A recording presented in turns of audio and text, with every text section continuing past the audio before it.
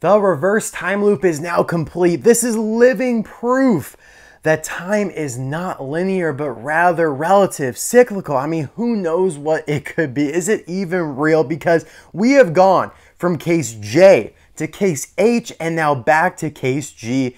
That is not chronological order. That is not alphabetical order. What is going on here? But in all seriousness, guys, I am super pumped to finally have case G in front of you on the review table here to dive on into, because of course, long story short, the cases did not come out in order per se, especially in terms of online availability. And as you could see, case G as a full case is still not available to purchase anywhere. I just fortunately was able to kind of scavenge and gather, hunt and gather all the cars together to show you here in one spot. I just completed it like a week ago, and so I finished the case H reviews and figured it's time to move backwards onto case G. So welcome back to another Mr. Docket production. Obviously we have the case J, not case J, the case G review, not unboxing. I will be reviewing Kelly Beambright soon, and then Pitstoposaurus, and then the Tokyo Mater variants from this case as well. I already did Rumbler Mater because he was in case J, so check out that review in the description below and card suggestion pop-up in the top right-hand corner. Before we get into this, I do want to shout out GetMeCollecitlbes. He has the half version of this case in stock for sale, so if you want to get a taste of it, which includes almost everything you see, it's actually one of the best half cases ever. You should definitely hit him up via email, and he also has a bunch of stuff on his eBay store from this case. I say that because looking ahead toward the half cases of H and J, they are pretty bad. Like the half case H doesn't have Jeremy, doesn't have Cryptid Buster Mater. So, I mean, what really is the point, right? Whereas this one actually has all of the stuff that you see here. And fun little story, which you'll see eventually in the next episode of The Hunt, I found Kelly Beambright at Walmart hidden. Someone freaking hid it on me, and I just bloodhounded it out of the shelves. I just found it via instinct, and it's actually really cool and really special to me because, in all seriousness, guys, I have not found a car that I haven't had. Let me rephrase that. I have not found a 155 scale. No, oh my God, that doesn't make sense. I have not found a 155 scale diecast that I didn't already have in my possession in a physical store in a long time. And you guys might be thinking, that's no way. You find stuff all the time in your hunt videos. Yes, but most of that stuff is to keep in the package or just to show you guys, because I get all the cases very early usually. Like case J and H I got pretty early compared to everything, but of course because G is not available, I had to resort to the stores. And so yeah, I was very excited to find Kelly. Everything else I did have already, and I guess you can count these as, you know, technically new as well, but they are just variants. So Kelly was truly special to me because she's a new character, but we're not going to get to them right off the bat. We're going to start with all the duplicates in this case. I have the whole list printed off here, and that's what we're going to go off of. Now, there are a couple cars in this case that I don't have physically just because I'd have to dive into the abyss of storage, and I'd rather not do that. So I will just read them off to you guys here. Let's see what we have. So, not shown today are two Road Trip Lightning McQueens, but the later variant, the earlier one I should say, the old one, the one that doesn't have the new spile, so it's kind of upsetting. And I also don't have the Ramone to show you guys, which is just the purple version from last year, a carryover, and nor do I have Pillar-Durev, which is also a carryover from last year. So all three of the cars that I don't have are carryovers from last year, so I really don't think it matters all that much. But we do have one Finn McMissile yet again in the case. He debuted in case D, and this is a new variant of him that debuted in case D, not the Palace Danger Shouting one that we've come accustomed to getting over the last few years, whether it be in that Amazon 5-pack or a single in 2020. So this is really nice to see, and I will be doing a review on him soon as well. Just waiting for everything to kind of calm down before I start reviewing some more of these variant type items like Finn McMissile here, like Lee Revkins. They will all get reviews, I promise you guys, but not right away. Kelly Beambright, Pitstoposaurus, they all take precedent. So yeah, Finn McMissile is in this case. We also have one of Fillmore, and it is the new card of him on this darker red packaging, which looks pretty good. I love how it accentuates the car in the blister here because of the contrast, or at least on Fillmore it does. And it's also great to see, again, a classic 2006 character and its artwork featured on present day merchandise. It's a nice kind of like then and now comparison moment. Same thing applies to like all these ones you see here on the back. Mater, Ramone, Sally, McQueen, and King. Of course, that dirt track Doc Hudson is a little bit newer, but still a classic character. So yeah, you have one Fillmore. You also have one Noah Gocek, which I know quite a few people should be excited about. He debuted in case B this year, the first case. It's nothing new, not a new variant, not a new character, but it is his first time being released in the last few years since 2020. So I'm sure a lot of people will jump on him. Took me a while to find him, actually. It's kind of annoying. Like whenever I found case B at Target or Meyer, he'd be gone. But eventually I did find him. I think I showed you guys that in the last episode of The Hunt. On the back here, you have a slew of other great Cars 3 characters. Fair Game, Jet Robinson, Rich Mixon, and Pushover, who's looking like he might be canceled this year, despite obviously being shown on the card back here. So that would really stink, but we will see how it plays out. Maybe he'll come in. Surprise, surprise. All right, there is one Lee Revkins in this case. So yeah, like I said, this is another one that I will be reviewing. One of the few Thailand variants of Piston Cup racers I haven't done a video on yet. And he's not great. He's actually, I think a lot of people deem him one of the worst variants of a Piston Cup racer from Thailand.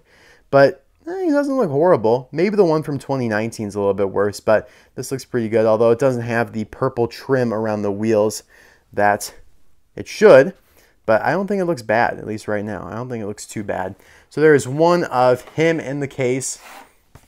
There's also one of regular old Lightning McQueen on the new redder packaging. Again, looks nice to see a classic character featured on this new card. And everything on the back here is the same. But it is weird also, the fact that this card back looks nice and full as it should. And then Fillmore had that like ghost spot. You guys see the empty spot right there. It just makes no sense whatsoever why they didn't put Sarge right there. Sarge really should be right there. Right there. So, I don't know. One of the many mysteries that Mattel has put upon us. All right, we have then, speak of the devil, Dirt Track Fabulous Hudson Hornet. Looking really good. I only have one of him in the package. This guy's going to be pretty rare this year. So if you see him, definitely snag him. And they are doing the regular doc this year in a single, whereas last year he was in the 2-pack with Cruz and McQueen. And that one's not as rare. Definitely not going to be as rare as this. So definitely delineate in your mind between the two of them. If you see this one, consider picking it up. If you see the other one, I mean, it's up to you. But it's not as special as this one here, which debuted technically in 2017. They finally added the dirt to his paint job and then switched over to Thailand in 2019 in a 2-pack with Jet Robinson, who is also released as a single this year. So good stuff. They're friends, probably. Him and Leroy are not, as we saw in the movie. All right, we have another Spy. It's great. It's actually really sick that Holley Shiftwell and Finn are in the same case. You probably couldn't say that. I mean, maybe in 2020 they were, but it was the variants of Finn, so you can kind of thread the needle there. I don't know. It'd be sick if you could say Finn McMissile and Holley Shiftwell have not been released together in a case since 2012. Like, that would just be so cool to say, but who knows? I'll have to do some research on that. But yeah, this is the Amazon 5-pack variants of her that came out a couple years ago in the Cars 2 starter pack. So it's the more accurate shade of purple or pink or magenta or whatever you want to call it, because the 2020 version of her is like a hot pink, which is obviously not accurate. The Electroshock version from 2016 is a hot pink as well. Dumb. And the original version of her is a darker purple, which sufficed for many, many years, but it does appear that they finally got it down to almost correct. Now, it's kind of strange here on the back because it shows you Cars 2 characters that came out last year and this year. So it's like, was she supposed to be released last year? Like, what's going on here? This is confusing as all get out. Like, Jeff Gorvette is a 2023 release. Raul Cerul, 2023 release. Finn, 2023. But all these other ones, although Suki has been reissued this year, so she gets a pass, but technically Francesco and Ramone have not been reissued in 2023 packaging. That artist Ramone right there, they just call him Ramone Green. And then you have Sheriff, who, is just one of those every year type characters. But yeah, this is kind of like a hybrid card back between 2022 and 2023. So something to definitely keep in mind and something fun to mention to you guys. All right, next up we have a markedly 2023 release of Tim Treadless here. Looks really good. I love the artwork for him. I've loved it ever since it debuted in 2020. And yeah, he looks pretty good. Of course, he's got the brighter orange now from Thailand instead of the dark orange from China. Nice black wheels. Just looking good, man. He just looks good. And on the back here, Jet Robinson, tailgate. Rest in peace pushover. Leroy, Paul, Ryan, and Noah. So a lot of next-gen action here for sure. A lot of Thunder Hollow action and retro racer. I mean, you just can't escape the racer realm. That's kind of what I love about Cars on the Road, is that it introduced so many new facets to Mattel to pull from for their diecast pool, I guess you could say, what they decide to release. Because there was a point where like 90% of any new car that came out over the last few years was a racer of some sort, whether it be Thunder Hollow, whether it be the 1950s retro piston cup, whether it be next gen, Cars 3 stock car, Cars 1 stock car, Cars 3 tractor. It's like, God, man, what the hell? Give us a breather. And now, of course, everything's much more balanced because you have some racers. They don't really do Cars 3 stock cars anymore. They aren't doing tractors currently. And then we have clowns and dinosaurs and just some basic type cars in the mix as well. I think they started doing that last year a little bit with, Revny Griante, Dana Crankoff, Colin Borev, Keith Cohn. That was a lot. I mean, there weren't many great releases, but the ones that they did put out were really good in my opinion. And so yeah, that's what I like about Cars on the Road, is that everything you get, like look at the stuff in front of you. It's very diverse, very diversified, whereas I think they struggled with that heavily over the last few years since Cars 3 came out. And we do have May Pillar-Durev in this case, who is, of course, one of the ring leaders, ring masters, whatever you call it, from Circus Velocitas, along with K Pillar-Durev, who's also in this case, but of course I didn't show you guys him, or her rather. But yeah, I liked May a lot, but she is definitely not beloved by many because she is one of the easiest cars to find, in my opinion, out right now. Like, when Walmart got this case in, if you didn't find May Pillar-Durev, you didn't find anything from Case E. Because Deputy McQueen would go, Rich Mixon would go, Cave McQueen would eventually go, some of the red card backs would go, and then May Pillar-Durev would just be like, hey, I'm still here. And then Target got in Case E, and all the good stuff goes, but then the couple May Pillar-Durevs they had are still there. And it's really sad because I like her a lot. I have a fondness for her because, of course, if you guys remember, I got her early along with Deputy and Cave McQueen's. And so I am a big fan of her. She's a little bit small, probably not worth the $5 at Target, so I guess that's fair. But she has a nice design, and yeah, it is a little sad that she doesn't sell as well as most characters. I mean, she's definitely, if they include like one more of her in the case, I mean, she would pegworm real bad. But that is all I have for you guys in terms of the re-releases in this case that you already have seen before in previous cases. Now, on to the new stuff, quote unquote. And we're going to start with the most boring of the new items, and that is Muddy Lightning McQueen, who technically is Muddy Rusty's Racing Center Lightning McQueen.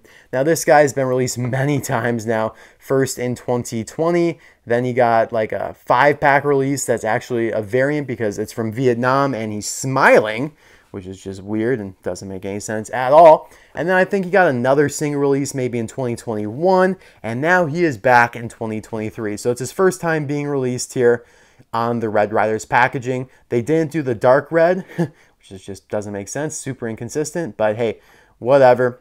I did find this one at Walmart, not on the best of cards, but hey, I'm just grateful to have found it. And it was actually hiding as well. There were 3 cards that were hiding: Kelly Beambright, this one, and Patokaa, were literally, guys, I will show you in the hunt. I really shouldn't spoil it, but I'm just so overcome with excitement that I have to tell you guys. I was upset. I was upset because I thought remnants of Case G. I was like, oh, Drift Party Mater, Rumbler McQueen, Pitstoposaurus. I mean, yeah, that's fun and all, but I already have those two from Case J. Like I said here, I already have Pitstoposaurus and Rumbler McQueen loose. Drift Party Mater is cool, but it's a variant. I want Kelly Beambright. Like, that's a brand new character I don't have yet at all. And I was sniffing around because it felt like if someone were to buy Kelly Beambright, they would have bought these two as well. Because while I had them, Case J is only available from like one online reseller. So the chance of the random person in my town having Case J as well and leaving those is very low. So I thought there's a chance that these are hanging around somewhere, just not in the proper spot. And I go sniffing around, like I said, and then I just sniffed them out. You know, I just found them down below behind a couple items and just took care of business, guys. I mean, you just can't hide new cars from me. I mean, I don't know what the person was thinking. Very foolish, rookie mistake. Should have hid them better. I mean, they were decidedly hidden. It's not like they just happened down below and they just happened to be down there. No, they were like bundled up. Like they were like this. Like they were all like this. Like someone clearly put them down there in that formation. And I was like, yeah, get out of here, man. They're mine. Thanks. So yeah, all right, yeah. Back to this. Muddy Lane McQueen. On the back, you have some of the same stuff that we've been talking about. Poor old pushover, probably canceled.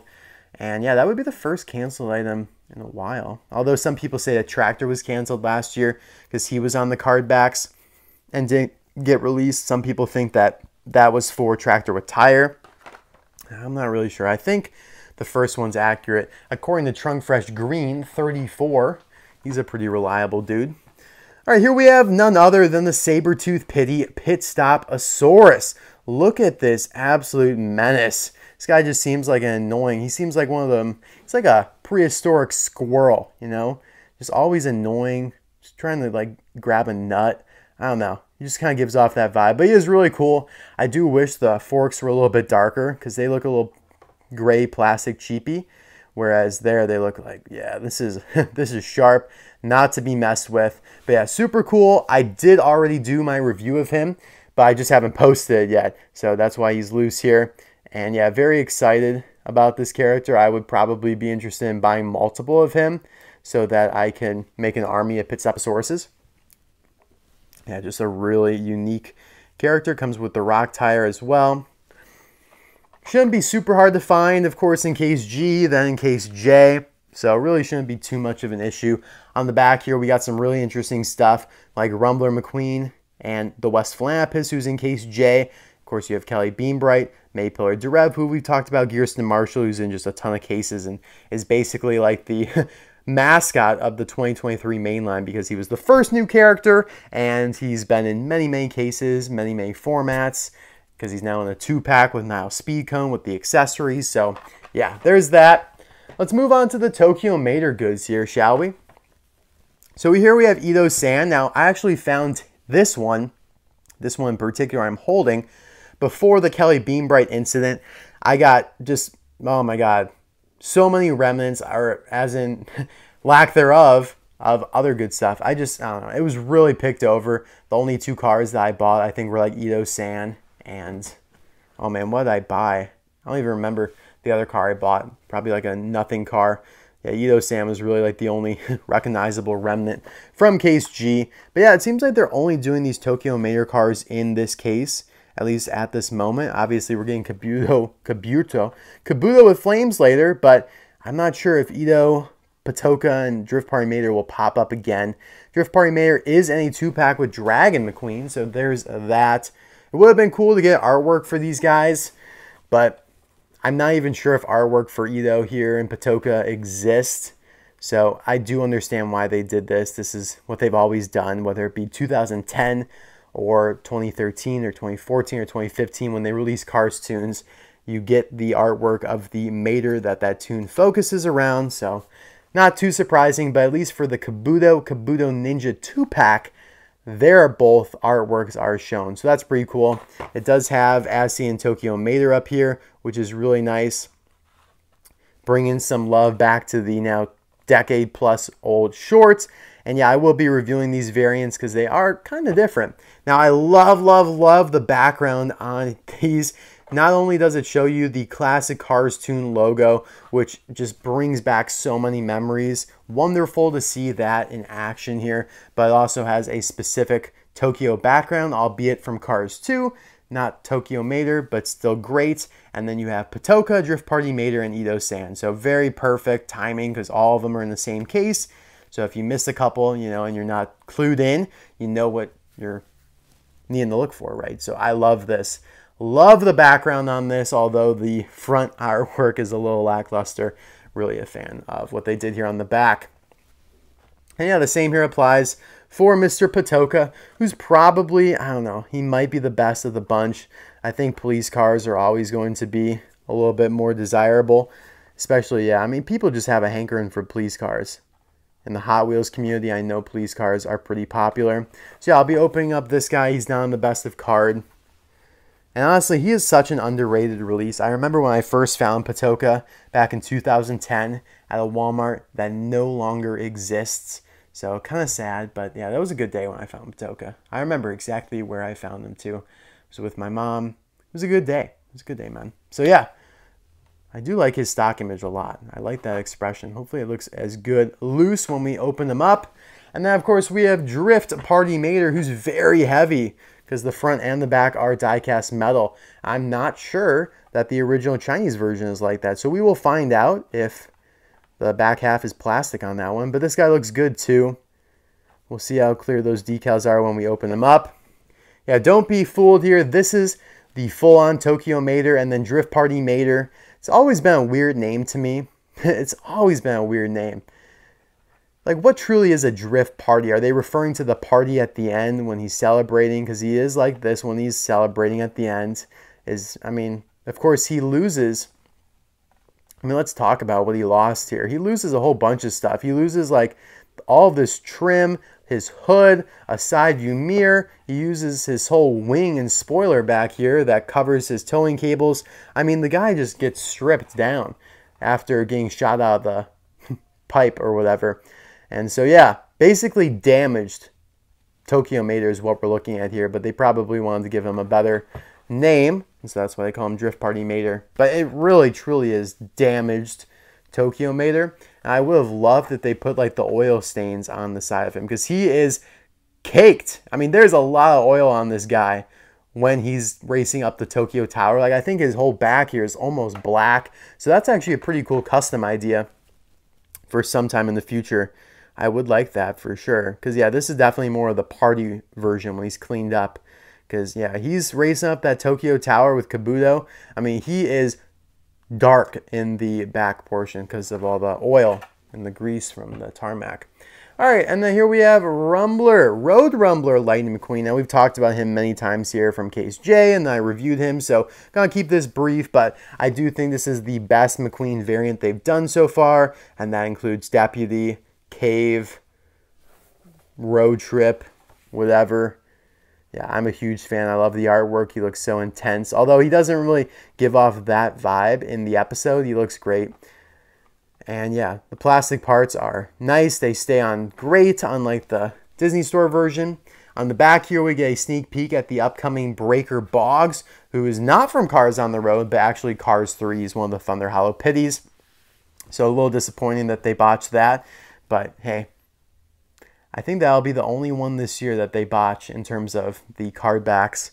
And they might also have botched Randy, because I've seen their promotional image, stock images of him on the Cars on the Road packaging and also on regular packaging. So we'll see what ends up happening with him. But yeah, you also have West Flampus, cool. Cryptid Buster Mater, who's in case H, the next case, and J, the case after that. So yeah, I love that they're always showing something new on these card backs and changing it up, whereas last year it got really stagnant toward the end of the year. They'd only show stuff from the beginning of the year and they didn't update the card backs. And it seems like this year they have been, so that's really good news, something that just shows that they're paying a little bit more extra attention to the marketing. And then here is my personal highlight from this case right now, because I had not found her yet, did not have her at all, and I found her in the store, and to me that's special. Truly, guys, like if I find something that I don't already have in a store, it means a lot to me. Now granted, I found many mini racers that I didn't already have, the 3-packs, and those are a little different. They're easier to find, so this is just, I'll always remember this moment, and as crazy and cliche as this sounds, I mean, I truly now am a big fan of Kelly Beambright, the Volkswagen Bug Clown. I'm not a big fan of her eyes though, so we'll see when I bust her open here in a couple days. But yeah, she looks good.